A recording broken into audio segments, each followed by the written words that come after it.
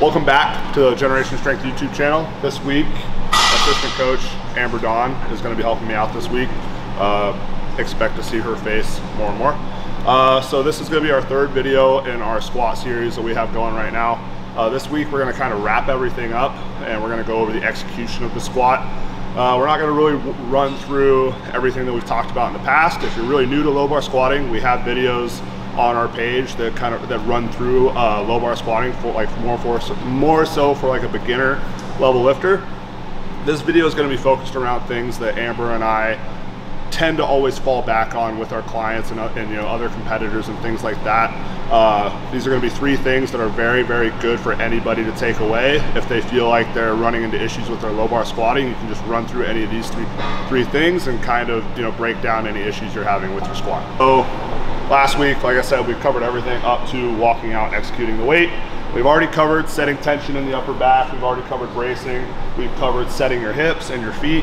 So it's going to be a little bit different than what a lot of people would probably expect with this big takeaway here. But when you're getting ready to execute the squat, your area of focus is going to be very individualized to you as the lifter. So what I mean by that is if I have a lifter that struggles with maintaining good posture in the setup of their squat, so I kind of slouch over Amber.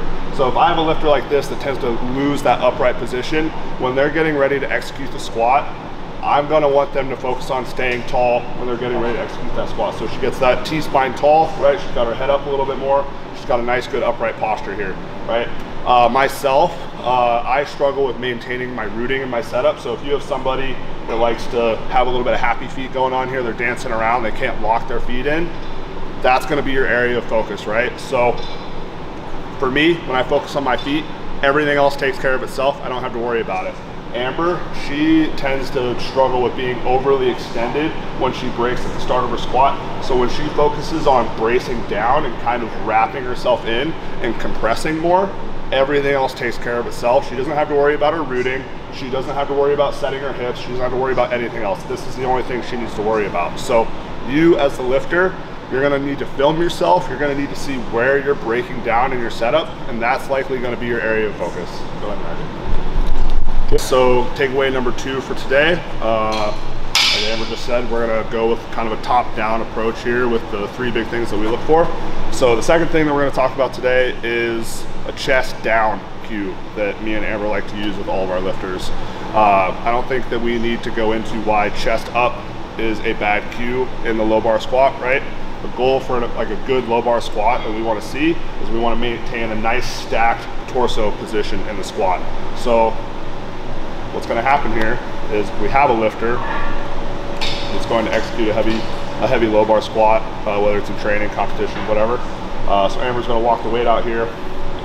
If Amber initiates a squat and hits this downward part of the squat with her chest up, with the goal of trying to stay as upright as possible, she's going to end up in a very bad position when she gets towards the bottom here, right? So she's coming down.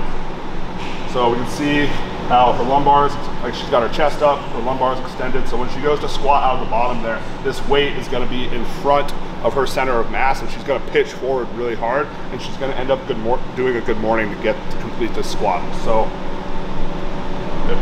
the goal here, right, is keep this chest down when we break. So when we set that brace, in order to keep that brace, we need to think chest down to keep that torso in a nice straight line, right? So a lot of people worry a lot about trying to stay as upright as possible in the squat.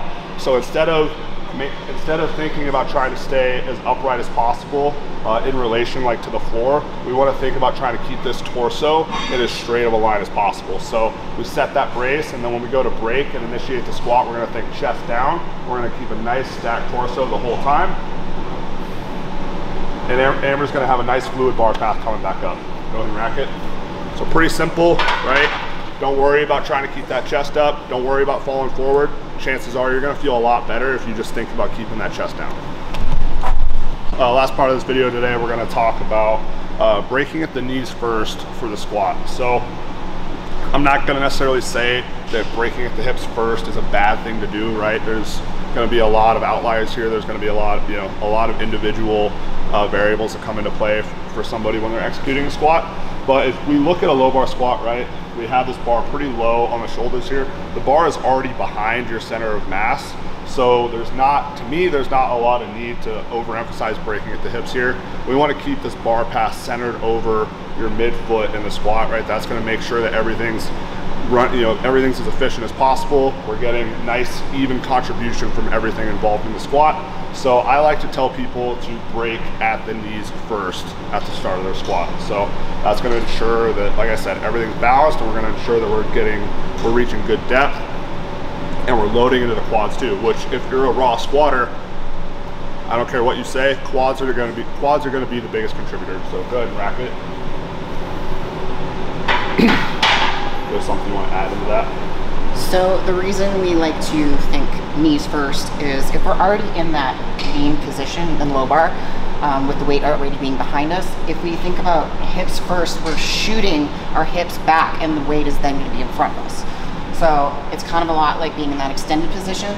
So if we think knees first, sit hips to heels, you're going to keep that bar in a nice straight line, quads are going to be loaded, and you're going to squat straight up out of the hole.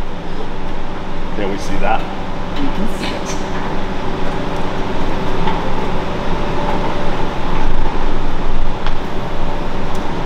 So you can see I'm already in a bit of a forward torso lean. And all I need to do is go knees first, hips to heels. Look at that.